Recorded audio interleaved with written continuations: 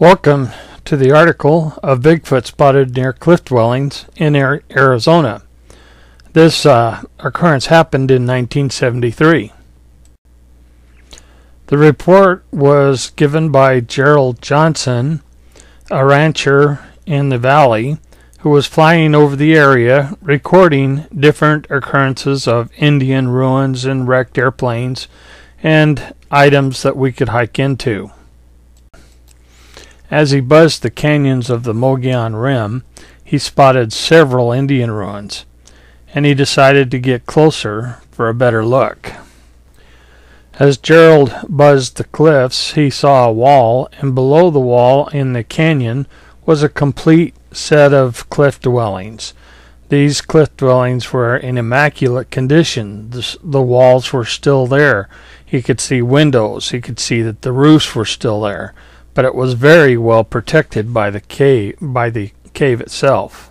While he buzzed the lower cliff dwelling, he noticed that several large men came out and was around the cliff dwelling. They were huge, and they were all in black. They seemed to watch him fly over with great interest. Eventually, he had to leave the area because he was running low on fuel. He was also running short on film, and therefore he didn't take pictures of the men in black down at the cliff dwellings. Now, this all happened back in April of 1973, and at the time I was not a Bigfoot person. I did not believe in Bigfoot. I was a total skeptic. I kind of ignored it until later on.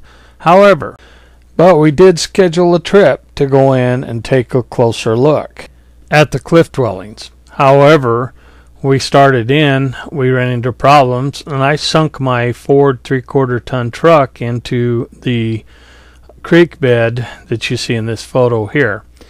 We were really lucky because this guy in the yellow Jeep came along and helped pull us out and then gave us a road ride back to town.